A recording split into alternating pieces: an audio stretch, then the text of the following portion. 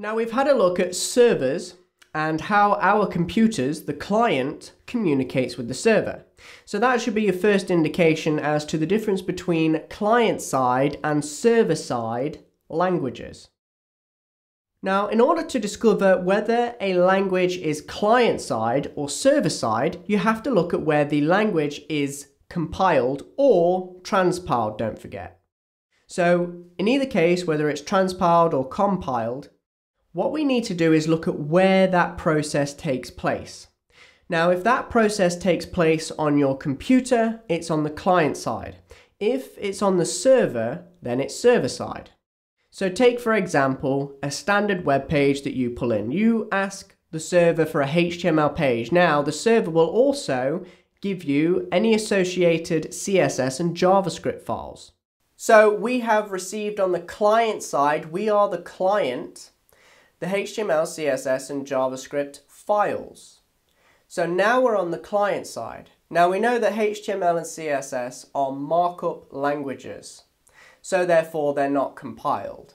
However, JavaScript is a scripting language or a programming language, and it is compiled.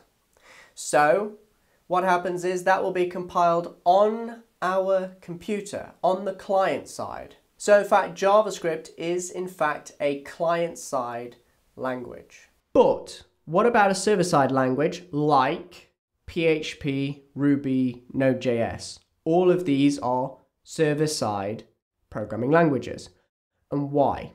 Well, your server gives you outputs. So it will either output files and it will be compiled on your computer, or what it will do is it will do the compilation or transpilation on the server and give you the output. So for example, I have a PHP file that echoes out hello world. Now if PHP was client side, I would be able to receive that PHP file and it would say echo, and I'd see the string and the semicolon. So I'd be able to see that file, but I don't. I don't get to see that syntax. All I get to see is the output, because what happens is the PHP script gets run on the server, aka compiled on the server, and it produces the string hello world. That's all it produces. I don't get to see any of the PHP syntax. I don't get to see echo and the semicolon and all the rest of it. It just gives me the string. That's it. It gives me the output. So once it's been compiled and it has the output, it sends the output from the server. This is all done on the server. It sends the output to your computer. That means that PHP, Node.js, and Ruby are server-side because all the processing is done via the server. Now, why is this important? Well, it's important because you could be accessing personal data via your scripts.